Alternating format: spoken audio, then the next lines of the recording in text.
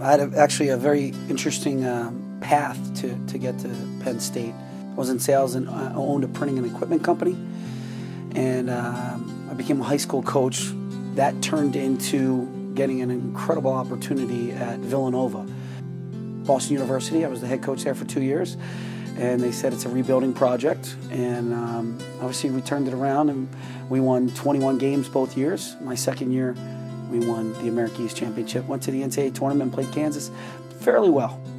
Kind of unusual for Ed DeChellis to leave, but he leaves for greener pastures, and that's fine. And you know, they interviewed me, and here I sit in front of you today, the head coach of Penn State, after only a 2-year stint at BU.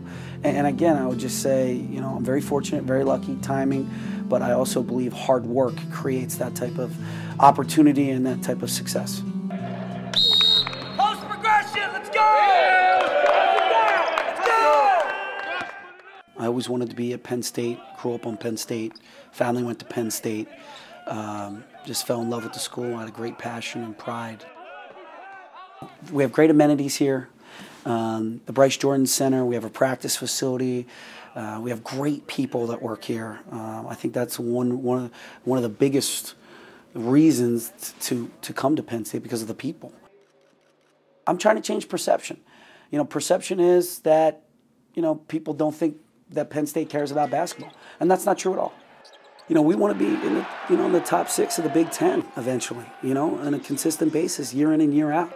And that's going to take time, because I got to develop habits. There's new terminology, there's new offense, new rotations for the current guys, and you know, we got to bring in players that will buy in to what we're trying to do here.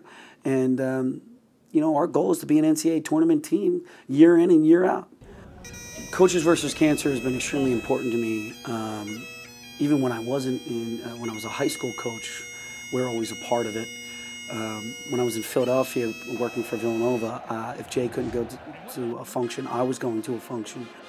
Look, I haven't walked in anybody's shoes who have cancer, and I can only imagine.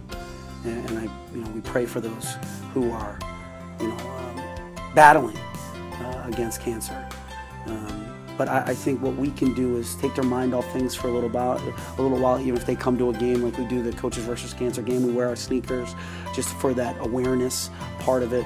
And the money we raise, hopefully you're taking care of not only the person who has the disease, but the families who are also going through a trying time. You know, sometimes we forget about that piece of it. And that way we can help donate to what they're going through, and lodging and food and travel and great things like that. You know, I'm not doing this just to pass the time. I'm doing it because I'm passionate about it, and I want to help people. Blue here, white there, 4th spot, let's go! So there's goals that we have that we would like to attain, and if we can continue adding great events that are fun for the community, fun for students, then that's only going to help the cause. None of this is possible without the loyalty and the commitment and the sacrifice and you know, and the trust of our sponsors. You know, without them, you know, we're not closing in on $2 million. We're not raising $250,000.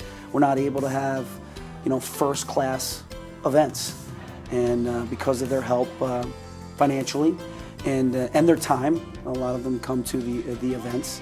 You know, they make it possible for us to be headed in the right direction, to break goals. We want to thank all the sponsors. Thank you so much, and I look forward to getting to know everybody.